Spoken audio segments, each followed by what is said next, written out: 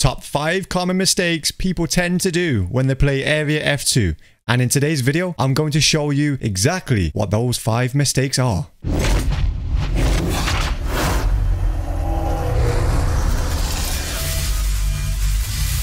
Yo, what is going on, guys? It's your boy here. I'm O, bringing you back another Area F2 video. Before we jump into this video, let's get straight to the Twitter shout out winner. So today's winner is Eman Savage YouTube with a tweet that says, "Wow, I just found one of your videos in my recommended section and I really enjoy them and your amazing dance moves. Hey.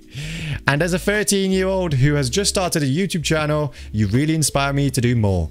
Yo, Eman, keep up the grind, my brother. Good luck with YouTube and thank you so much for the positive tweet. If you guys want a chance to have a shout out in my next video, all you need to do is tweet at me at I'mO from YouTube. With that being said, guys, we're gonna jump into the top 5 common mistakes people tend to do when it comes to Area F2. But guys, remember, there is a competition going on right now. So if you haven't already, click onto events, click onto recruitment, and use my recruitment code right now. You will earn yourself 500 free gold and a free skin if you do this. You must be under level 5 though. Okay, guys, I hope you enjoyed the video.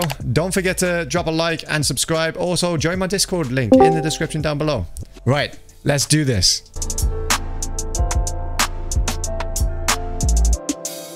Right, guys, the first common mistake people tend to do when it comes to Area F2 is something which is called mag dropping. If you guys don't know what this is, it's pretty much when you spray down a door or window and then reloading, but you're putting yourself at a very bad disadvantage. I'm going to give you an example of the correct way and the incorrect way. Bear in mind, guys, I'm not a professional at this game, but I'm just trying to give you the best tips and tricks to potentially do and to stop doing when it comes to the game. Okay, so mag dropping is pretty much where I'm going to spray this window down and then reload. So the incorrect way when it comes to this is I've sprayed down the window. Now I'm going to reload, but I'm in a really bad place when I'm reloading. So this gives an enemy the chance to wait round a corner, listen out to when you're shooting the window, and once that window is smashed and there has been no movement within a split second, he's going to jump out and pop you because he knows exactly where you're shooting from, because this is what headphones are for. And also he knows that you are on low bullets and or you may be reloading.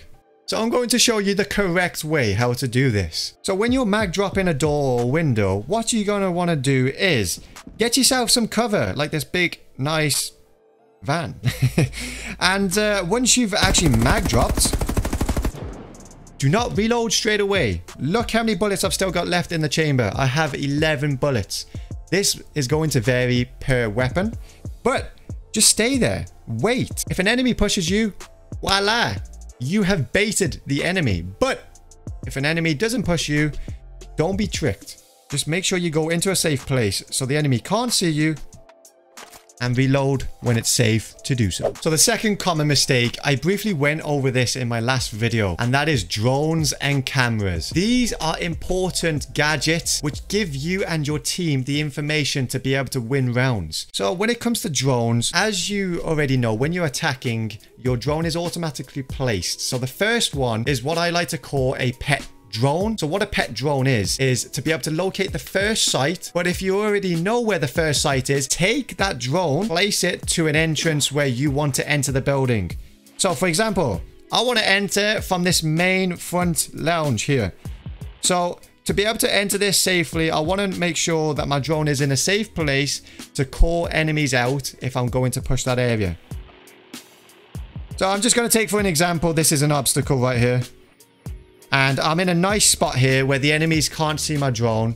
I know it's not the best of spots, guys, because it's a target and that's not going to be in the real game. But you understand where I'm coming from. But I'm going to be entering from this side of the building, okay? So first thing I want to do is take cover, click on my drone, and make sure there's no enemies, okay? So when I mean pet droning is take your drone around, have a look behind all hidden obstacles and surfaces, and make sure that there's nobody lying around in any crafty corners. And if there isn't, you and your team can now push into this place safely. Okay? Like I mentioned, you have 2 cameras. Okay, I don't know why I pointed up 5 fingers. You have 2 cameras. So the first camera can be your pet drone. The second camera though, guys, is not a camera where you can just take to the site, scan the enemies for some free points and get your drone destroyed. No, don't do this. That is the worst mistake you can do when it comes to the game. Because that drone is going to save your life or your teammate's life, okay? So the second drone, what I like to do is place it in a nice location where maybe it can stop lurkers from killing you.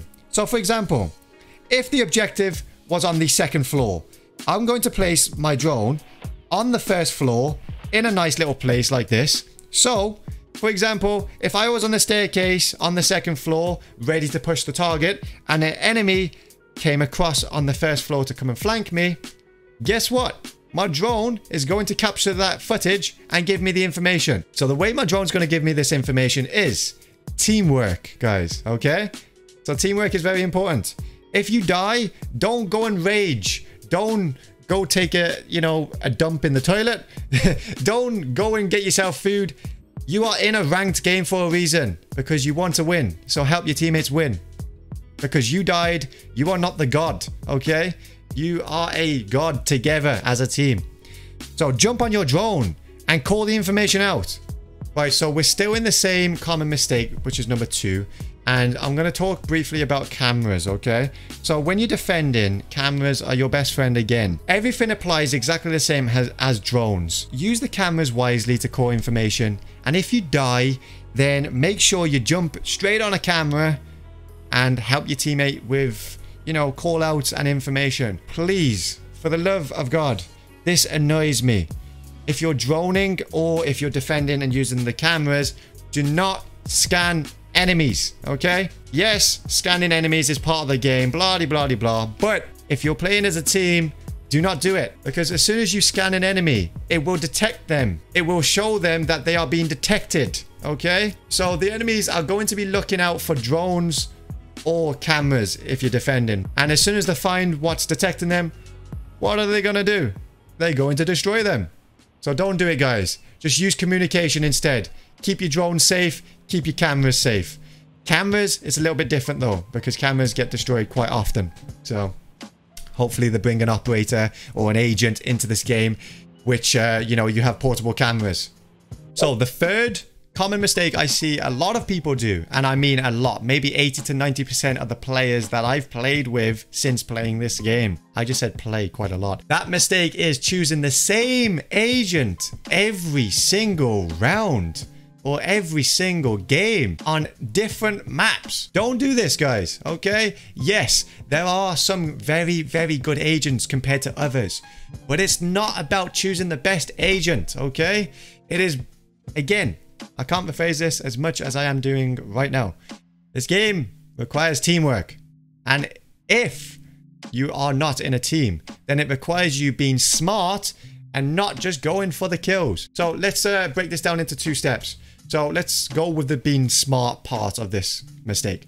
So being smart, if you are playing solo ranked and you see your team using like thermite and, hammer and wildfire and boulder, what are they missing there? They are missing a magnet, which has an EMP grenade. So play smart. Let your team choose their agents first, and then you can help them out by choosing an agent which is missing in that lineup to help win the round. So on to the second part of the agents. So when a lot of people choose the same agent over and over and over again, this is not going to work for you, okay? You might have some amazing games from time to time, but it's not what you need to do.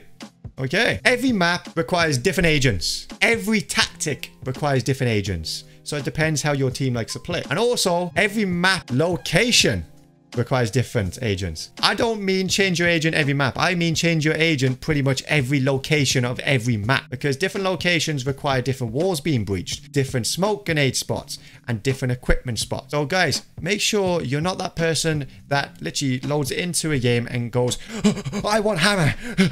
I want him. No, don't do this, okay? Don't do it. All right, the fourth common mistake I'm going to go through with you guys is sights. So attacking and defending have different sights on different guns. And this is very important to take into consideration. Again, this is pretty much what map you're playing on and what objective you're going for, okay? So at the moment, I'm defending. There are many different agents with different sights and whatnot. The most common one for defense is red dot sight. There is one agent that has an ACOG scope, which is Fortress. As you can see, he has all of the sights that attackers have. Again, though, this comes down to number 3 common mistake about choosing the same agent over and over again. ACOG scopes are very useful, but they come useful when it comes to the right times to use them. So Fortress will be good when it comes to long distance maps like Russian Station, for example. But when it comes to cargo, no, he's not going to be your best friend, okay? Because ACOG scopes, they are very good when it comes to destroying an enemy long range. But when it comes to short range, it is hard to flick your scope to different enemies. So if there's multiple enemies coming at you, it's hard to be able to get multiple kills. But if you choose the red dot sight or the reflex or whatever sight you're most comfortable with, it's a lot easier to see. And what I mean by see is with an ACOG scope, it is pretty much barrel scope. Okay, barrel vision, which is your ACOG scope, you can't see anything around it. But when it comes to a red dot sight, the red dot sight will only fill half of your screen and you can still see around. So this allows you to be able to flick a little bit easier to enemies because you can pinpoint them a little bit better. The exact same applies to when you're attacking. I see a lot of people on very small maps with ACOG scopes. It don't always help, guys, okay? Believe me. But when it comes to attacking, depending on what agent you're using, this doesn't include Hawkeye. Hawkeye is just a sniper. So we are talking about AR scopes, okay? Panther. I like Panther, okay? Because Panther is one of my favorite agents. I play with this agent with no scope when it comes to small maps. So when it's cargo, I don't use a scope on him because it's close quarters. But if it's like Russian Station, for example, I'm going to be using an ACOG scope because it will help me peek through windows and through sneaky little spots to kill enemies that are inside the objective. Alright guys, the 5th and the final common mistake I see people do in this game is pretty much not using their utility and their equipment as much as they should be. So this game is like playing chess, okay? Every bit of equipment and gadgets and everything you have in this game is put in the game for a reason, okay? So I'm going to take Wildfire for example here. He has a crossbow and flashbangs. You can customize your gadgets as well, guys, and your utility when you're picking your agent. But I'm just going to take this as an example. So a lot of people, you know, they probably use his bow, but they don't use his flashbangs. But guys, it's a team game again. So for example, if we're going to enter this building here, make sure somebody's droned in. They've said it's clear. But if they say there's one in there, then play crafty. You blow that up. But then what you want to do then is use a flashbang and pop it in. And then go in. Okay? So, this tip, well, this mistake, should I say, it's very simple, guys. Most of these mistakes that I'm showing you right now is very simple. But it's just how you adapt to them. You need to change your game sense, okay? I've said this multiple times. This game is not like Call of Duty. Not like Critical Ops. Not like Standoff. Not like any other kind of fast-paced games. I know Critical Ops isn't that fast-paced, but it's a lot faster than this. Just be smart when it comes to playing the game. This, like I said, this game is like playing chess. Take one movement at a time and take it slow. Slow players are more commonly to be able to catch other players that play a lot faster out and eliminate them. Right guys, I hope this video helped you out a little bit, and if you're new to the game, then like I said earlier in the video, don't forget to use my recruitment code in events and recruitment. There it is right there on screen for you. But yeah, I enjoy making these videos, and a lot of you are requesting a lot more tips and tricks, so I'm going to be trying to do as many of these as I possibly can until I completely run out of ideas. But I'm also, guys, going to be doing live streams as well. I did a live stream yesterday for my 10,000 subscriber special. And, you know, we hit just under 500 current viewers. That is a lot of people. So thank you to everybody that joined. Also, guys, I want to post, you know, some ranked gameplays and other footage as well. So So bear in mind, this channel is not just going to be tips and tricks. It's going to be a mix of the game. It's just gonna be fun, friendly, you know, content. So I hope this helped you. And if it did, then like I said, drop a like, subscribe. I will see you in the next video, guys. Peace out.